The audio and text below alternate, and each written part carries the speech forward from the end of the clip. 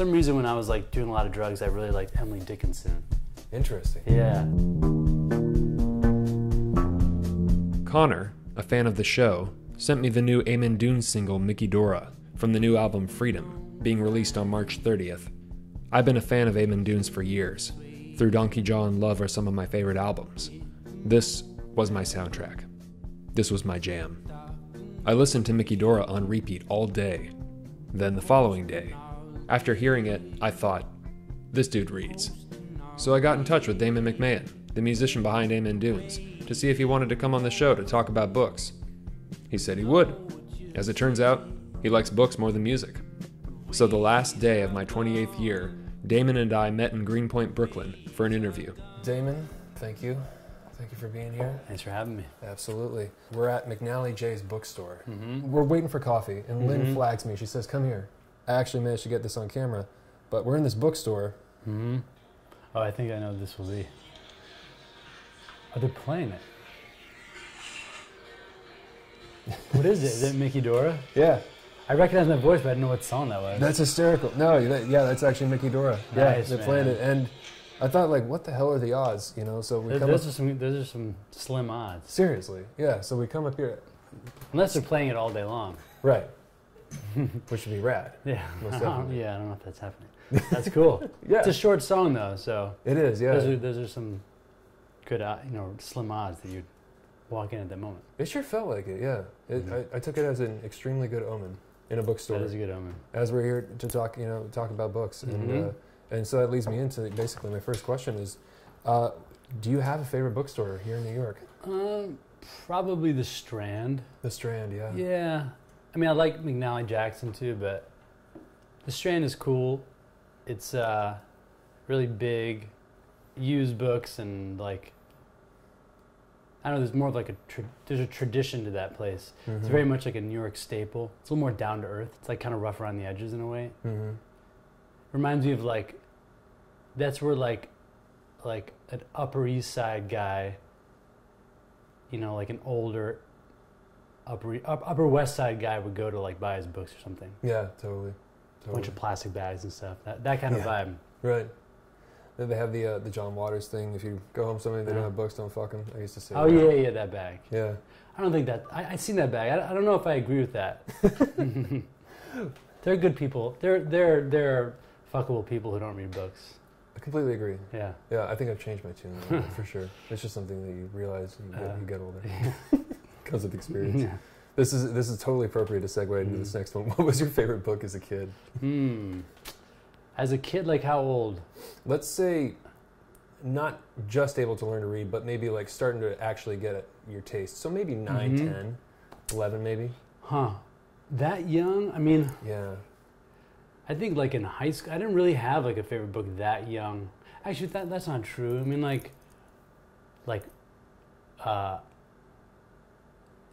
I think I didn't really have a favorite book until high school probably, but I think like in early high school I read like Hemingway for the first time. Yeah, okay. And it was the first time like I really appreciated prose and like clean writing and stuff. And yeah, it was the first time I experienced like elegant writing. Everything else was sort of awkward and like clunky. Like they would make you read like My Antonia and shit, and I don't know, or like just things that were sort of like summer reading requirements. And Hemingway was the first time it felt like fresh and kind of exciting. Yeah. So that's maybe the first author I liked. Do you remember the specific Hemingway short story or the novel? I guess it was probably like, Farewell to Arms or For Whom the Bell Tolls or something. That's been coming up a lot recently. Yeah. Yeah, like Bret Easton Ellis, that had a big impact on him. Joan Didion actually, I think, really loved the Farewell to Arms. It's interesting. Everybody, it seems, Hemingway hits a lot of people. He does. And he continues to. As a person, yeah, he's not the most like appealing person, or he wasn't the most appealing person. Sure. Supposedly, Right. But yeah, his writing is just kind of can't fuck with his writing. No, definitely can't fuck with Hemingway's writing. Yeah. When I first contacted you, I loved your response to agree to do this. It was basically like, you're like, yeah, I'll do the interview. I love books more than I like music. It's like, yeah. What made you choose to write music instead of literature or books? I mean, I think just because it came very naturally. And I didn't like reading that much until I was a little older. Oh, tell me more. Yeah, I mean, like, I think... Actually, that's not really true. Yeah, when I was in high school, I did like reading, and I also started writing music in high school. Mm-hmm. But maybe just because music came incredibly naturally to me. Yeah. It's always been effortless. It's some kind of like inborn thing that's just been kind of given to me. Whereas writing, I love to read, but like I didn't write effortlessly. Right. And I didn't really write like casually for pleasure or anything. Sure. And so I didn't have like any ambition. It was like, it would have been like pretty far-fetched for me to think of being a novelist or something. Sure. You know? Sure. So I think that's probably why. It's interesting you say it was sort of given to you almost, with your lyrics. I read in a few interviews that it was sort of like it's not that it wasn't important, but there was this conscious unconscious effort of like letting the words match the sounds perfectly, and it wasn't necessarily important that they make coherent total sense. Mm-hmm. Yeah. I mean, I mean outside of like prose and stuff, but like maybe poetry, right? Poetry doesn't like quote unquote make sense, I mean, right. I think so. For me, my lyrics make a ton of sense abstractly, right? And there's like very clear intention, and there's like clear meaning abstractly, Right. But what was the question exactly? Oh, it was more of a comment. So the like for the way I write music is like I feel a certain energy come on. Yeah. I have an instrument normally.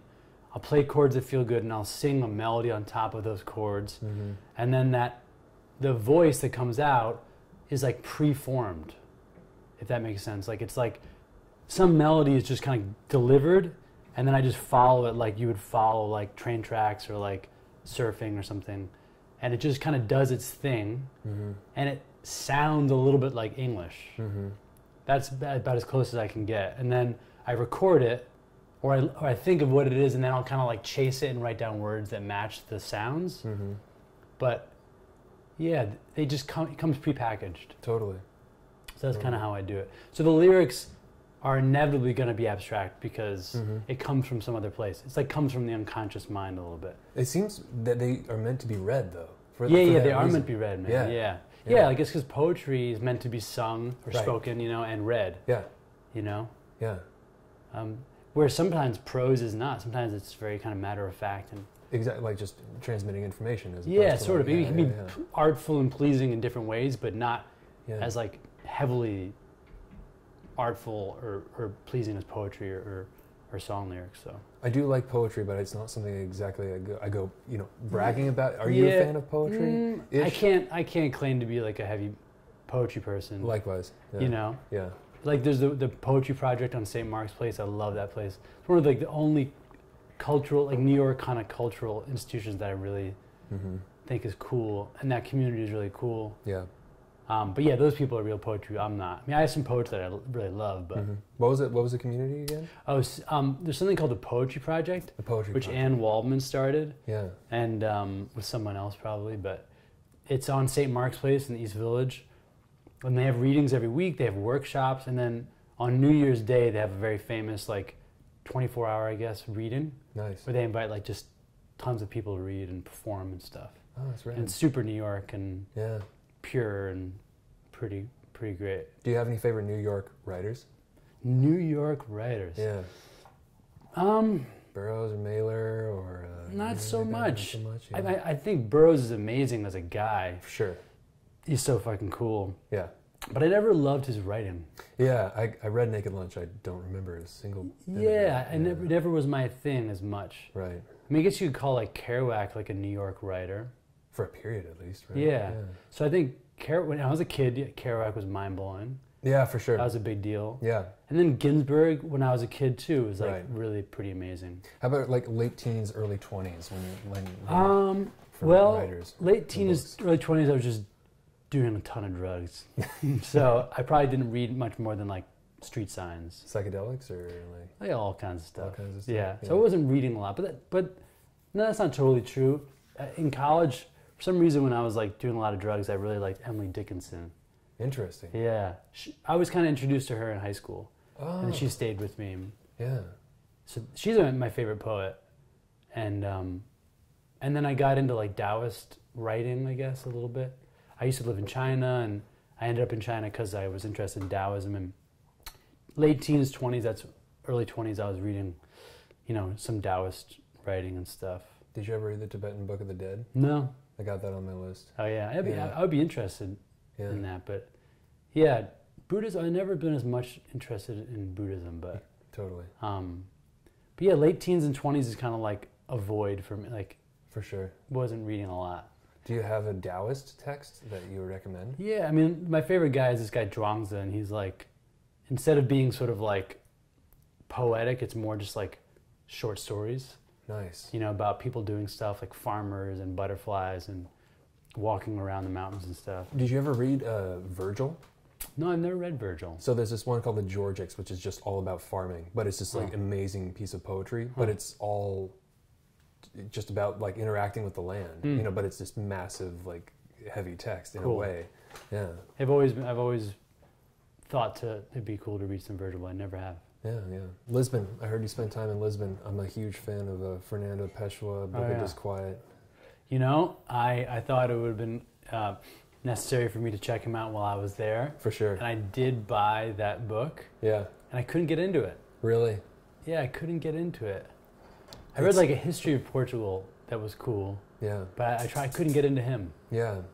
It's very, very bleak and morose. Yeah, it's morose in sort of like a self-focused way. Very, yeah, Which very I insular. I have trouble with like sort of bitterness in fiction and like self-pitying and stuff. Absolutely. I mean, whatever. I mean, more. There's more to it than that. But there was an Right. element of that in his writing that I was just like, it's not my thing totally. I think I would reread it and I would not get nearly as much out of it as I did at a certain time. But I was far more bitter and cynical when I was reading that. Right. And it's an interesting thing that I was going to do a video about is depressing literature or like cynical or bitter literature. Huh.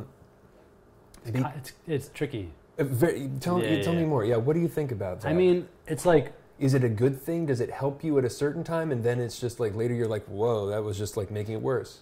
Maybe. Yeah. I mean, like with music too. Yeah, music too.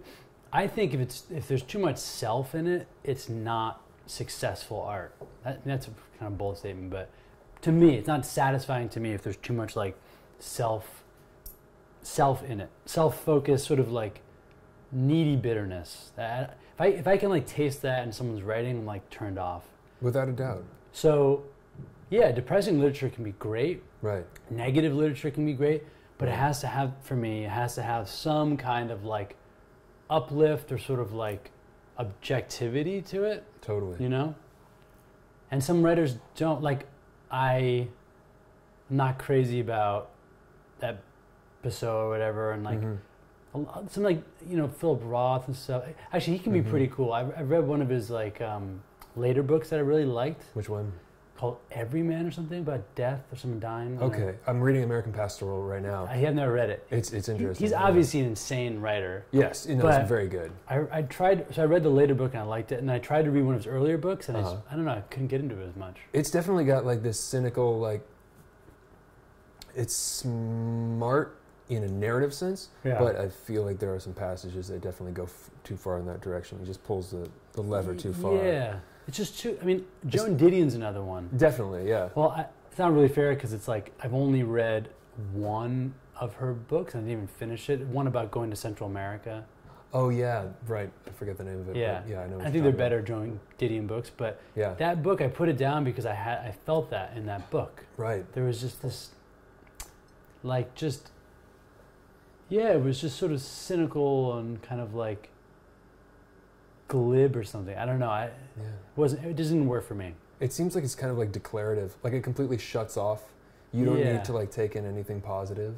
Yeah. It's like because you have you found out how the real world is and it's shit. Yeah. Basically, that's kind of like the attitude. But if there's like a smile in that, like then it's cool. Exactly. Right. Like I happen to love Charles Bukowski. Yeah. And like I remember one point when I was in China, actually, I worked with this guy and he was like a big reader, an English guy, and he's like, do you like Picasso? I was like, no, that's fucking like teenage stuff. And he's like, you're wrong, you should really give him a chance. And he gave me Post Office, and I saw you know, some of his later writing got a little excessive, but it's like Post Office is very like sublime, right, and very heartful, and compassionate, definitely. Plus negative and kind of aggressive and all that stuff. He just walks that fine line, but I mean, he's falling over on either side. But I mean, he's got a lot of love in him, and he's funny. Does, yeah. I love that guy, man. And you hear his interviews; it's so fucking spiritual. Actually, he's incredibly spiritual. I think. Yeah, yeah. You ever read Animal Crackers, the short story? Mm-mm. So that's one of his. Dude, I'm gonna I won't talk about it on camera because I talked about it for the people, but read Animal Crackers and I'm going to send it to you. It has the greatest short story ending I've ever read. I will not spoil it. Yeah, his endings are good. Yeah. Yeah, he's one of my favorite American writers, man. He's so good. Yeah, and I mean, he's him talking about writing, that he's like, writing. Oh, yeah. I've read a lot of his. Like, that's amazing. It's so good. And that works for almost all art. I don't think too much, you know? I mean, that's what I get from that interview. He's just like, don't be insincere. Don't try too hard. Don't be something you're not. Fucking don't think too much. And have some like heart in it. And let it be natural. I think that's kind of like, that's what I get from that interview. I love that. Yeah, bim, bim, bim. Yeah. It's like writing should be like, he's like every sentence should be good or something. Or like have some point to it and stuff. Yeah, it's great, man. Man, how do you, it's such an intense balance to try and achieve. You know, where it starts in writing, Well, in all of it, I imagine, also in music. You know, I mean, especially when you're when performing and all these different things, and also with writing too. That state of, if you want to call it flow or whatever, or you know, where it starts to be the intuitive thing that you're given takes over, and you're not thinking any longer. The kind of dissolution of self. Instead of like, this is what I want to say, and it must do this thing for other people. I think it's probably easier with music, but maybe I'm biased because it kind of comes more easily to me. But I think it'd be easier with music. Yeah, because it's like a simpler art form. It's inherently more natural, or it's inherently more like innate or something. Wow. You know what I mean? I mean, unless you're writing classical music, or you're like fucking modern composition or something. Right. But like songs, you know, like songwriting, like traditional song, it's like, I don't know, I would find it harder to write well, like successfully convey that in writing. I don't know. Totally. Where do you find your books?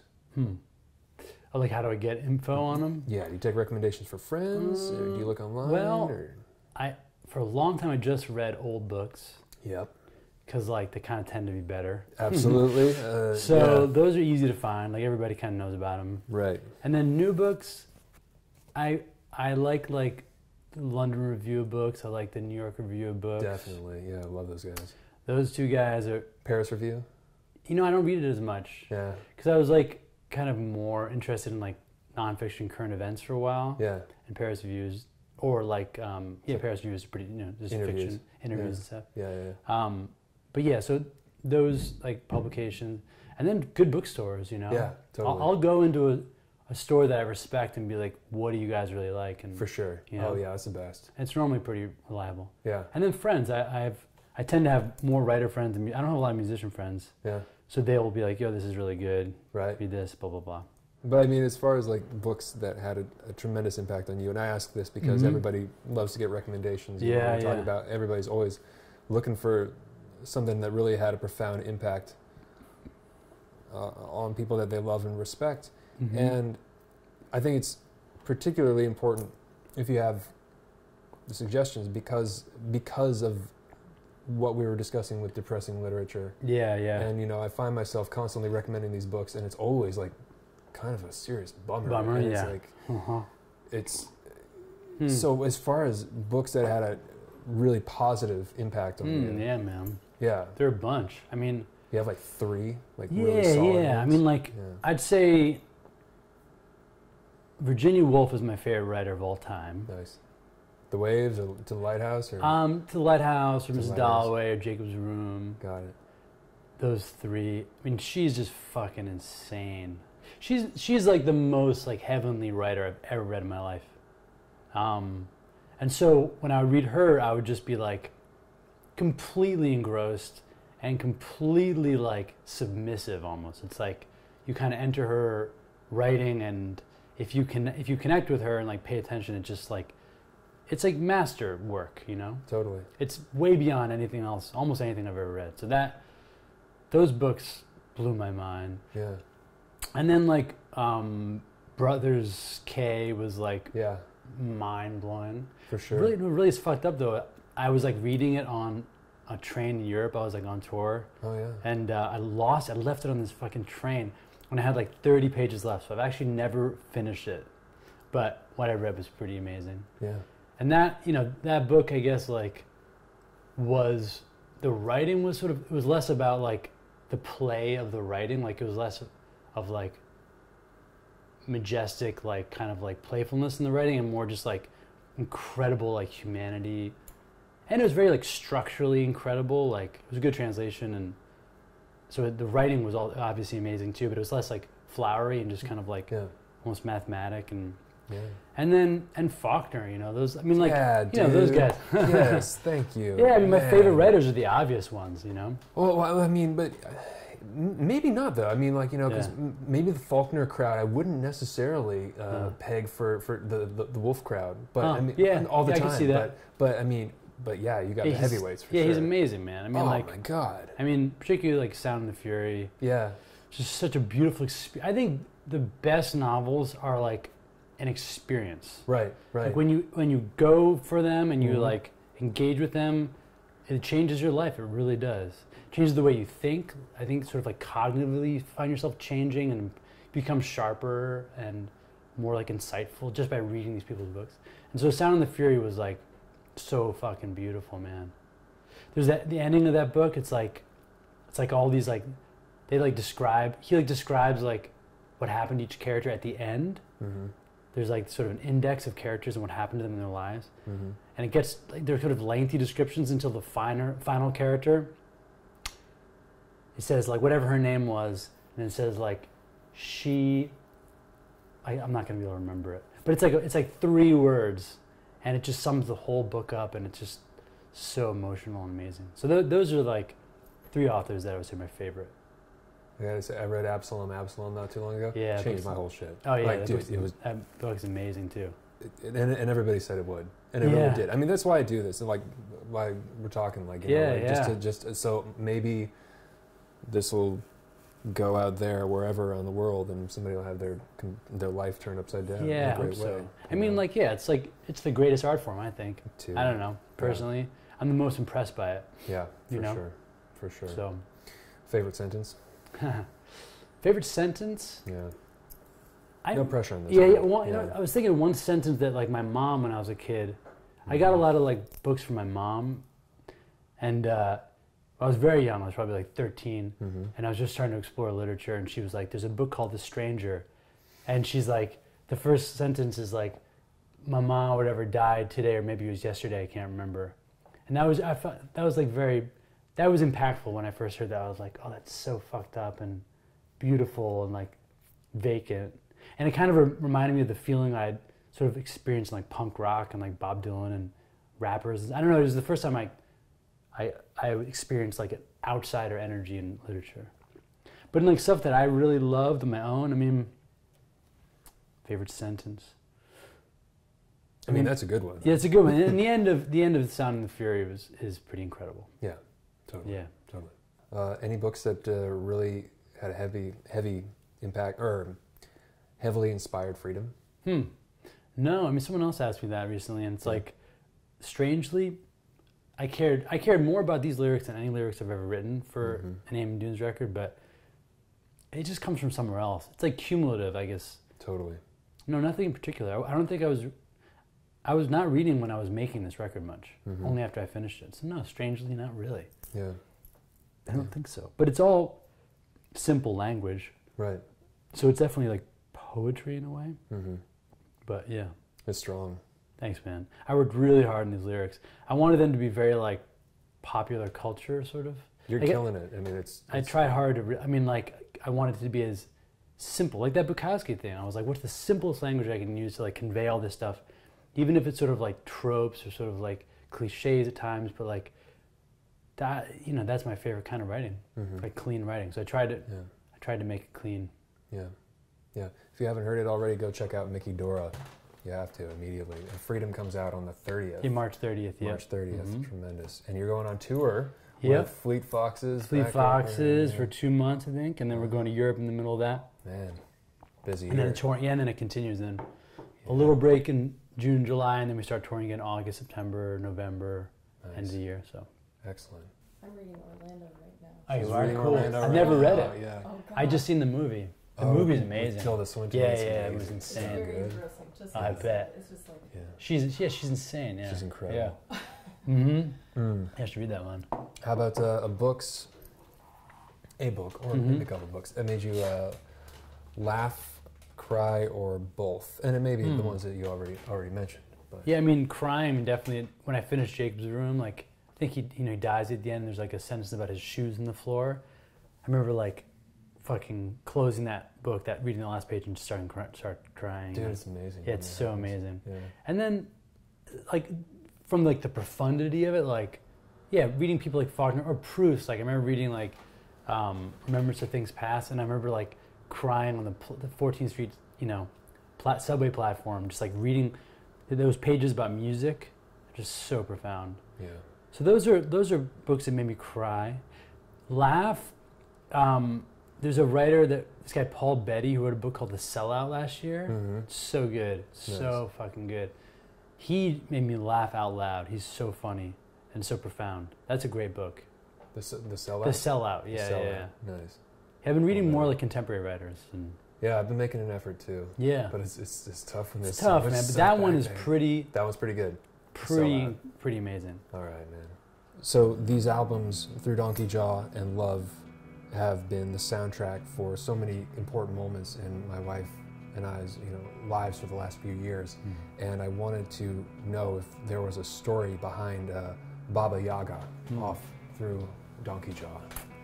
Well, I wrote that in the summer of 2006. I was living in Chelsea in a sublet, and it was like in the evening, and that song just like came to me. I kind of had that fingering pattern, on the guitar. Yeah. And I just, it was one of those just like delivery songs. Like, if you plug in the chord, it'll just fucking get delivered to you in total, you know what I mean? Like, I got like a completed song that just kind of came. I probably wrote it for 25 minutes, 30 minutes, and I was done. And yeah, and I think that song, and those words came to me. You say that I'm negative, but you know it's all made up. Mm-hmm. You know that a song, let it be soft. You know that I lie. High girls in motion. Yeah, it's just about like lust and like negativity and empowerment. I think like that was a period of my life. That Through Donkey Jaw record's pretty negative, pretty dark. That and the DIA one are pretty dark, and just empowerment through your like shadow self. Totally. That whole record's kind of about that, and sort of emotional like release, and sort of like I found that the darkness pacifying. Yeah. So that's what that song's about. I don't really play that one much anymore. Yeah. Understandably, but Yeah. I mean, it's so. Well, we were talking about you've been to Joshua Tree. We were in Joshua Tree. It's expansive. It reminds me of the desert. I went to the Sahara once, and Baba Yaga. That's what it sounded like. Oh yeah, and yeah, it's like yeah. it's not necessarily evil. It's just bigger, and it's kind of other. It is very other. And I think I was, some sort of like spirit or something was singing through me with that one. Totally. Read any Young or anything like that? Not really. No. Yeah. I haven't either. I'm just getting into it. But Curious. there's a lot of that exploring the shadow self, the whole concept. And Totally. I wrote him off for so long, but it was only recently that I was like, well, no, I should have an informed opinion. Yeah, I think it's important to get to anywhere else you want to get to like engage with that part of yourself. Definitely. You can't stuff it down. It'll pop up eventually. You're dropping a lot of words of wisdom. I didn't make any of it up. I guess I read a lot of books. Yeah. There it is, man. Damon, thank you so much for doing this. Thanks for having me. Absolutely. It's a pleasure to meet you. All right, Freedom, March 30th. Check it out. Mickey Dora and Blue Rose. And Blue Rose, yep. Killer. All right. Take care, everybody. Have a good night.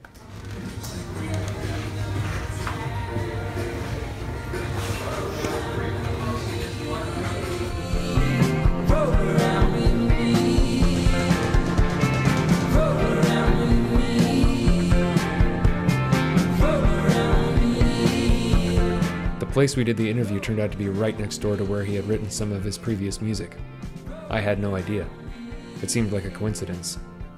But the older I get, the less I believe in coincidence.